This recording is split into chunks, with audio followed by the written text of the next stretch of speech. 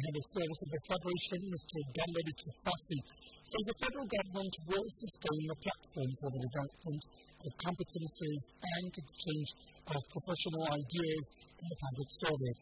Under the arrangement, the Federal Civil Service will play a pivotal role in the development process. Omini then has the details. This will be achieved through policies that will reposition the economy for better performance in collaboration with the Nigerian Institute of Management Chartered.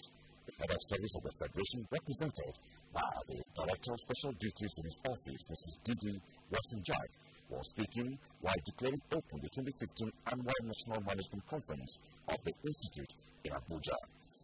Our determination to bequeath a better workforce to the nation will gain potency with institutes like the NIM solidly behind us. On the central theme, managing Nigeria for rapid and sustainable development, redesigning the future is a focal area of discourse at the conference.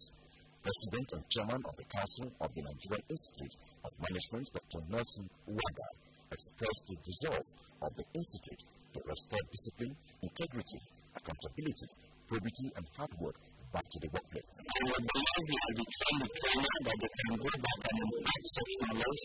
The current head of service is also asking for such, and very soon we'll organize that. When we ask, after a picture from the inferences made, what next?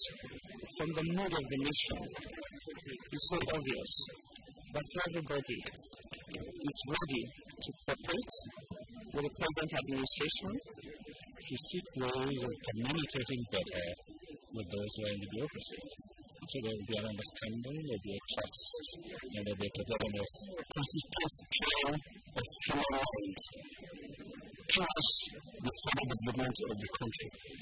The non-team paper was delivered by the former Minister of Health, Prince Julius Adelusi Adeluyi. The annual national conference continues tomorrow. In Abuja, Omini Udan, NTV.